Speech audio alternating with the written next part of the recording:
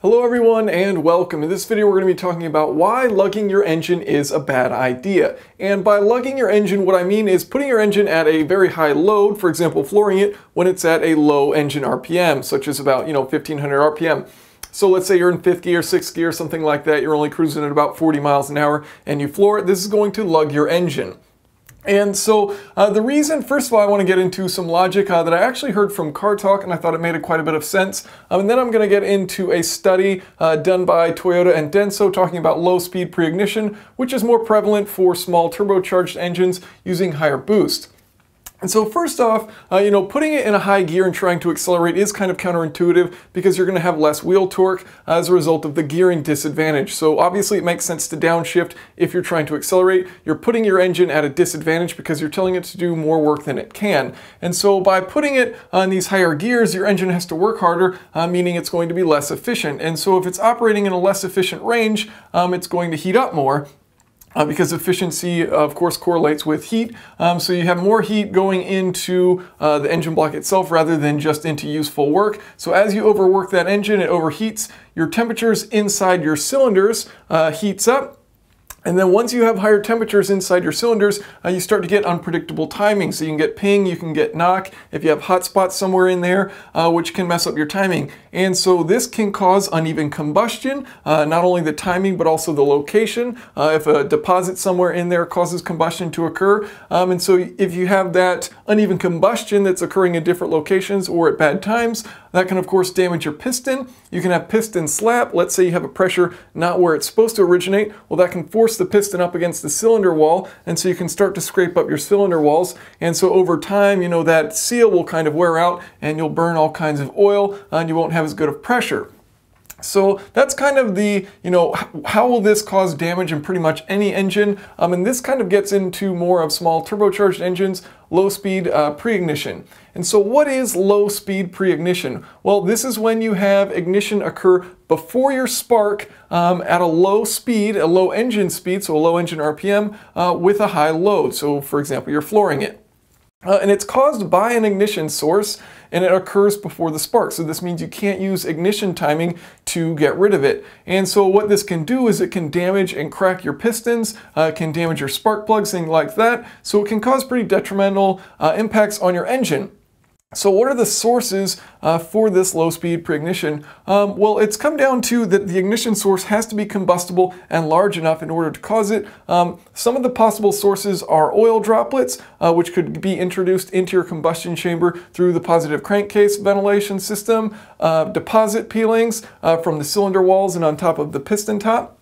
As well as oil dilution, which can occur from blow-by when you get gasoline mixing in with the oil and then having that oil mist spray back up into the combustion chamber from the piston sides as they're coming up and getting some oil droplets in there, and those can heat up and cause this pre-ignition. So I looked at this study which was done by Toyota and Denso, and they kind of came up with the process of how this occurs inside the engine. So we're going to go over that. And as I mentioned, the ignition source, what they found out, it has to be combustible and it has to be large enough in order to cause this. So here we have a piston. We're kind of looking at a zoomed in view of this is the cylinder wall and this is our piston, which would be moving up and down. And so we've got deposits that have started to form on the cylinder wall and on the piston from wall wetting, spraying in gasoline. And so you've got these deposits that form from oil mixtures and things like that, the contaminants that are introduced, and they form on the piston tops. Now they can form fairly quickly on the cylinder walls up at the top of the bore, as well as that crevice where the piston meets with the cylinder, and then they kind of form fairly slowly on top of the piston itself under low engine RPM, high load operations, or low load operations rather. So at low load operations, you can have these deposits start to form up on the piston. Well, eventually these deposits can peel off and float inside the combustion chamber. And so let's say we have our compression stroke here and it peels off. So we've got this combustible item, this combustible deposit which is floating in the chamber. We then have our power stroke, so it ignites this and you have a surface flame that's on this deposit. And then of course during your exhaust stroke, the deposit, it doesn't make it out the exhaust, so it remains in the chamber. Let's just say for this example, of course it could go out the exhaust and then you wouldn't have this problem, but we're assuming that it remains within the cylinder, which isn't all that unlikely. And so the surface flame is extinguished now, but it's still kind of glowing because there's some remaining oxygen in that mixture, not all of it burnt completely, and so that oxygen is reacting with the deposit and keeping it glowing. Then you have your intake stroke, and of course you're bringing in all kinds of new oxygen, so it really starts to glow once it's got all that oxygen around it.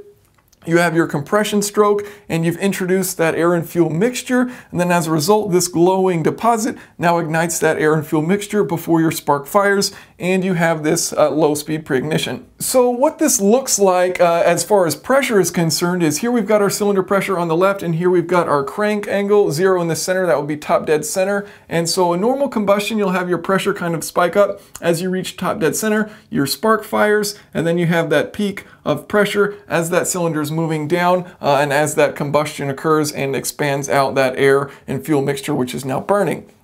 With low-speed pre-ignition, however, this of course occurs before the spark, and so you have this peak in pressure, and it's kind of this erratic pressure that occurs much higher than normal, and so that can seriously damage your engine. So that's kind of what it looks like from a pressure standpoint versus, you know, where your crank angle is at.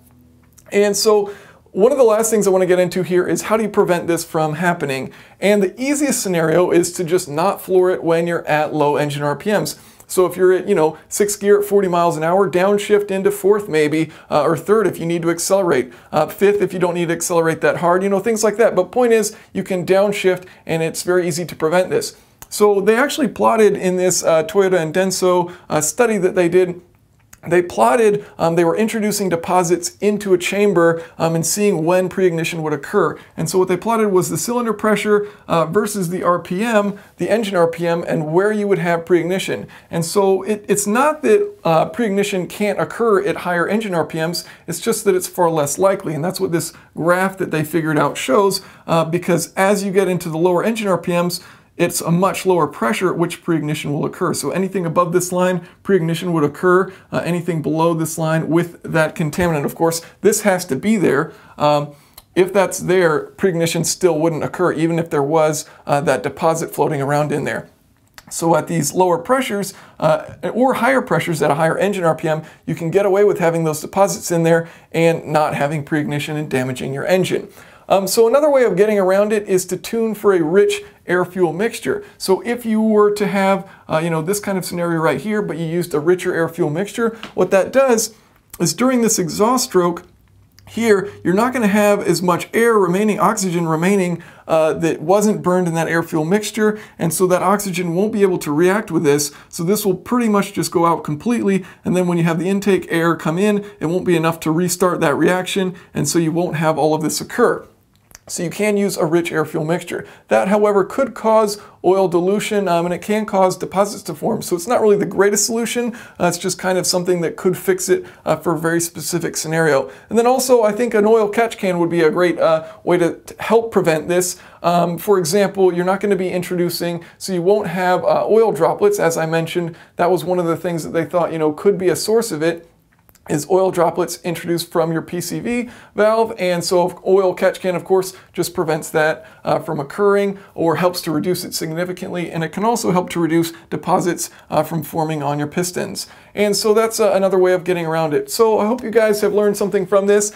Just know that, you know, you shouldn't be flooring it if you're in high gear, and here's kind of the logic behind all that. If you have any questions or comments, feel free to leave them below. Thanks for watching. Hello everyone, and welcome. In this video we're going to be talking about 5 things which you should never do in your turbocharged car. And as you can tell, we are in my 2014 Subaru STI, which has a 2.5 liter turbocharged engine.